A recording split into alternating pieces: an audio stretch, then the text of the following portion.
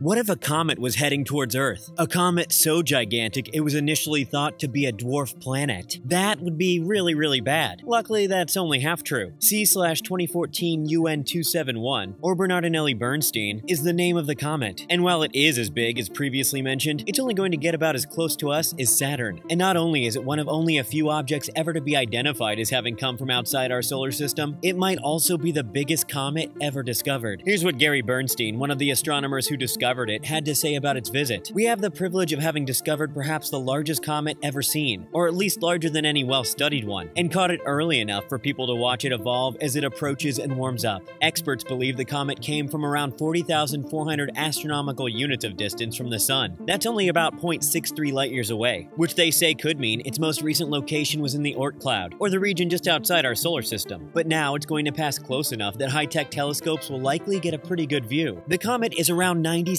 miles across, meaning while it will be extremely interesting and exciting to see up close, let's just hope it doesn't get any closer."